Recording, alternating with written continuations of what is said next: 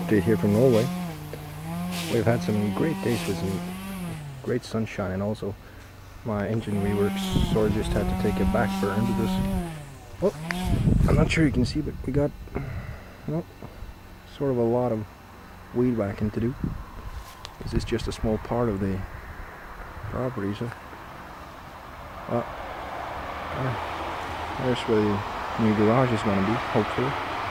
So some minor work to do there, and should be ready to build, but for now it's just this part of weed whacking that's really there's a lot of nettles there.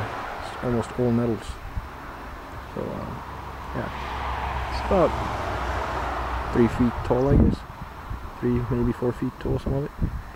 And yeah, it's gonna take a fair bit of time to get this sorted. I just received my parts from eBay today for the Briggs & Stratton rebuild, and that should be funny. Both intake valves came together, and I'm really looking forward to getting back into that one when everything else is sorted. I also found my real camcorder, so this is the first video with the DV camcorder.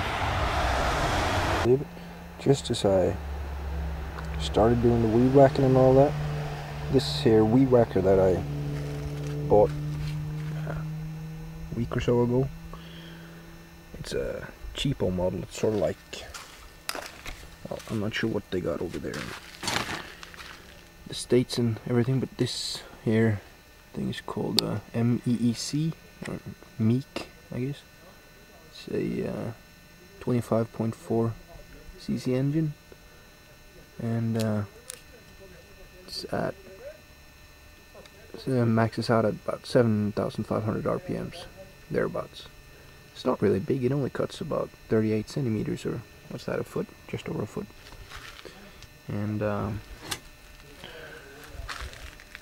it's decent enough.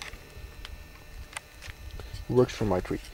But just as I started weed whacking yesterday, this throttle lever broke. They made this out of real brittle plastic, and I'm not sure if you can see that in there.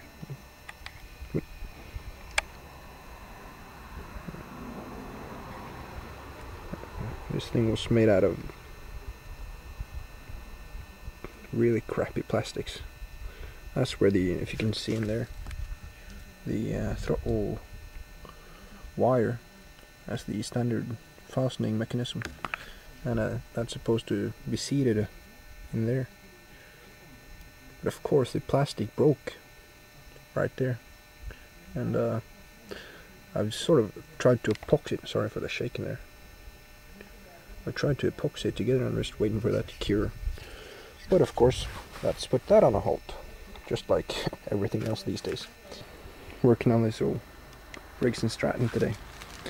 I've done a little bit of cleaning on these ports here.